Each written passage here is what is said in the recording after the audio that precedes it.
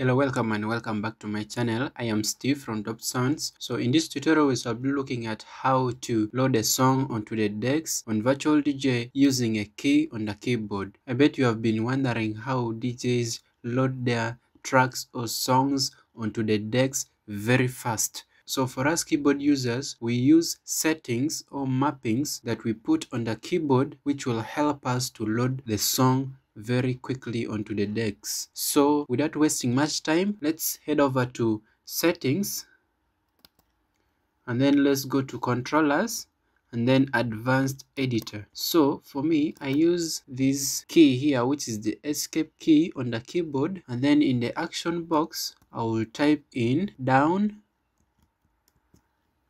question mark.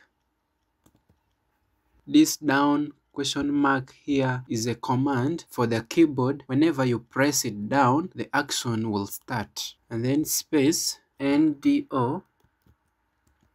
This NDO means the track or the song is on the playlist or on the browser. Like here, the song must be here in the browser or in the playlist here. So that is the meaning of the NDO. And then you put underscore load. It will select the song or the track from the browser and then it will load it to the particular deck you have selected. And then space colon space load underscore next. And then this command here will help you to load the next song, assuming you have loaded this first song or the track here to the deck here. And then if you press the key again, it will load this downer track here, which is next below it. So that is the meaning of the mapping here, load underscore next. It will load the immediate track or song below the track you've first loaded to the decks. And then space and space crossfader 50%.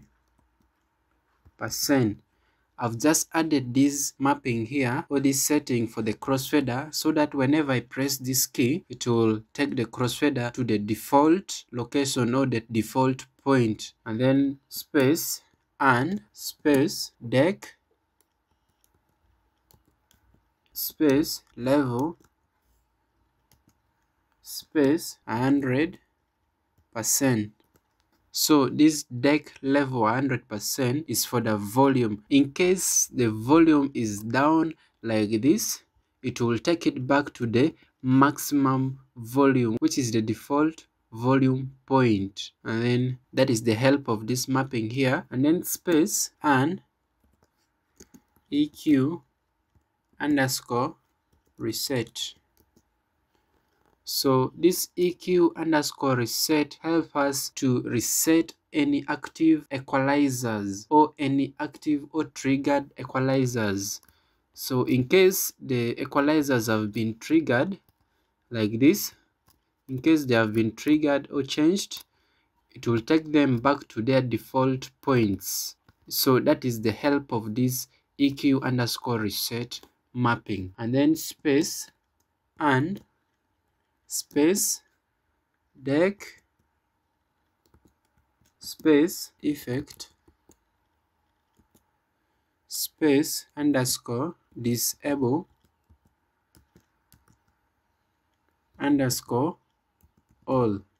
This last mapping here helps us to disable all active effects that are on the selected deck. So this is the mapping. After setting all of it, save it, and then this is how you can use it.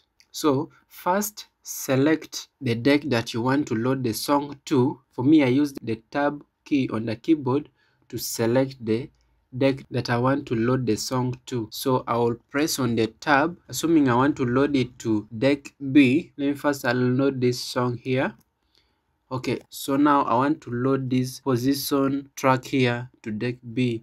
I'll click on it and then I will press on the key that I've set to load the song. I'll press the escape key. As you can see there, as soon as I press it, it will load the song to the particular deck I've selected. So let me load another song also on deck A here. Let me first unload it, and then this is the mapping that I've shown you, that in case any of this has been triggered, including the crossfader or the effect here, I'll press on the key to load the song, and then everything will go back to their normal positions or the default settings. Let me press on escape key and you'll see the changes.